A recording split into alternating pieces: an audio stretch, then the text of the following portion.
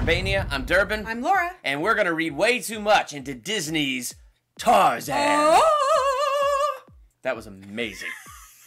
With the Tarzan movie, the new one coming out this weekend, thought it'd be fun to go back in time a little bit. And I actually never saw Disney's Tarzan until the other day. Like, it was really good. Like, I thought The Lion King was so good that this is what my little child brain did. I thought Lion King was so good, I just stopped watching all the other Disney animated movies that came after it. Well, and a lot of the Disney animated movies that came after it were repetitive of the ones before That's true. And to be honest, when you and I were watching Tarzan, there was a lot of stuff where like, hey, that bad guy, it reminds me of Gaston from Beauty and the Beast. And she looks like Belle a little bit. A little bit. And then you were right, he had similar features to the prince in Beauty and the Beast when he turned from the beast back to a human. Yeah, just a little bit. And then that last fight in the trees between Tarzan and that bad guy. What was that bad guy's name? Clayton. I have a cousin named Clayton. Oh, I should have remembered that. Anyway. Well, you did now. So that last fight between Tarzan and Clayton in the trees, to me, was very... Also, it's just like with the rain and all that stuff, it reminded me a lot of the Beast fighting Gaston on the roof of the palace in Beauty and the Beast as well. It's like so similar.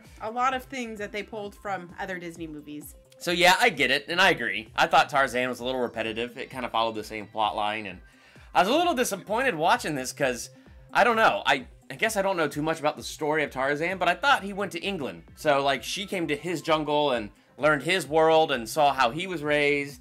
Then he went We just don't know anything about the Tarzan story. I did read something that in the book by Edgar Rice Burroughs that the mom died of natural causes, and then Kershak, I believe is how you say the dad gorilla's name, did kill the father.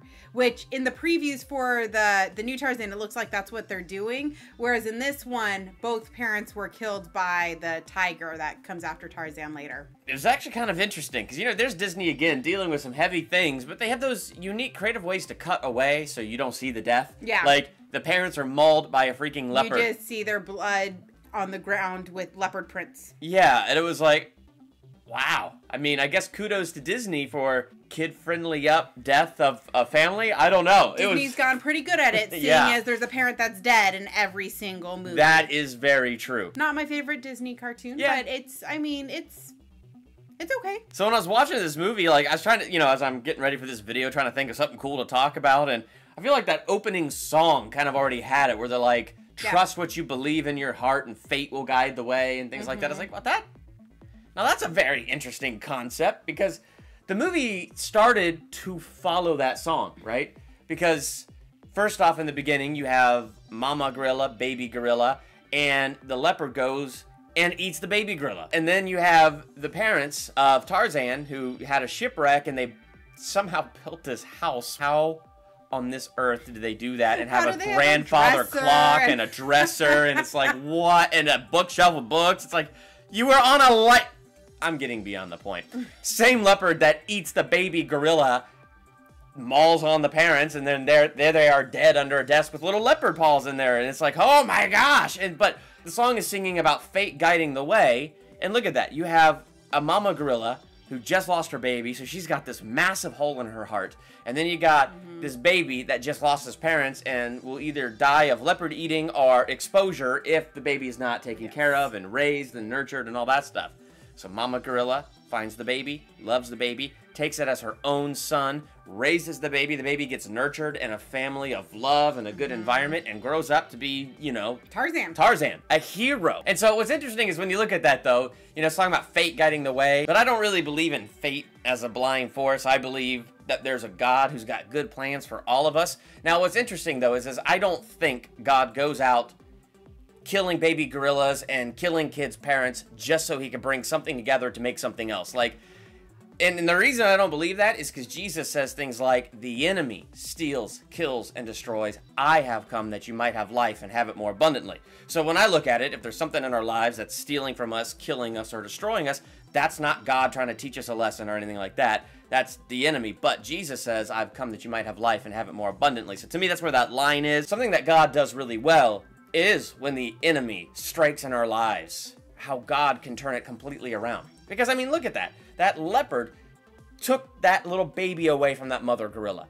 that leopard took the parents away from Tarzan. But what happened? It all got turned on its face. And even though, like, that horrible situation happened, something good was brought out of it. It's kind of like Adam and Eve. They ate off that tree, and a lot of horrible things have happened since.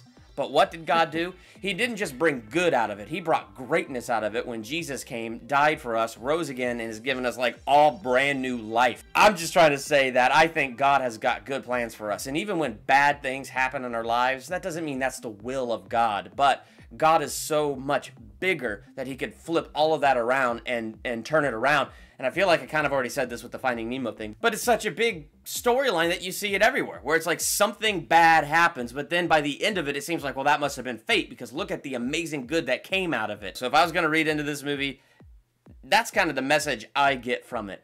That, yeah, we live in a fallen world where bad things happen, but God is so much bigger than those bad things that they can be completely turned around, and no matter what, the enemy just can't win. For how I read way too much into this, I'm going to go off of one of Phil Collins' songs, and I got my phone so that this way I don't accidentally misquote the lyrics, but it's "You'll Be in My Heart." And it goes, "Come, stop your crying. It will be all right. Just take my hand, hold it tight. I will protect you from all around you. I will be here. Don't you cry." And I mean, the song goes on, basically about having this protector. And I know it's the mom basically kind of singing it towards Tarzan, but really it's God to us. He's there for us. He will hold us tight. He will be there and wrap us in his embrace whenever we let him be there. I mean, there is a growing process, and there's times when we need to, you know, walk in faith and do what's right. Kind of like how Tarzan needed to be a grown ape / man and kind of learn his path, and he did. He figured out the right way, and he had a loving mother who came back to him, just like we have a loving God who will always be there to wrap us in his embrace. There's always so much to read into so many awesome movies. Yeah, we can just pull, you know, something big out of something just small. Oh yeah, I had a lot of fun with this movie, though. I had more fun watching it than I was expecting to have. Well, because he had never seen it before. Yeah, I mean, it's no Lion King to me still, though. And No, Lion King, definitely not. Aladdin, and Beauty and the Beast, things like that for me. Little Mermaid. Yeah, I mean, I like Little Mermaid. You know what, a though? lot. I can't say anything bad about Little Mermaid. You know, I don't think I was the target audience of Little Mermaid. No. But I don't know. But anyway, point is like those to me were the golden age of those Disney animated movies. So because to me that was like the golden age, and Tarzan kind of falls just a little bit outside that, I'm probably going to give this one like 3.5 out of 5 stars. I enjoyed it, and I had a lot of fun watching it, and now I'm even more excited to see this live action movie and to see what they're going to do. I only gave Tarzan 3 stars. I didn't watch it in the theaters because I was like at that in-between age where I was too cool for cartoons. And so I didn't see it until I was an adult. And I kind of based it on the other Disney movies, which I love. And so compared to them, I felt like it stole a lot from the other stories. I just felt like Disney wasn't... They had an opportunity to be creative and to be new, and it wasn't. So although I enjoyed the story, I loved the graphics, the way they did it. I mean, you could tell every movie they get a step better and a step better, but because the story wasn't my 100% favorite, I only give it 3 stars. If you saw Disney's animated Tarzan movie, how many stars out of 5 would you get it? Make sure to let us know in the comments. We're super excited to see the new Tarzan movie coming out, so keep your eye out for the spoiler-free review on that, as well as the spoiler talk. I'm Durbin. I'm Laura. Thank you so much for checking out Durbania.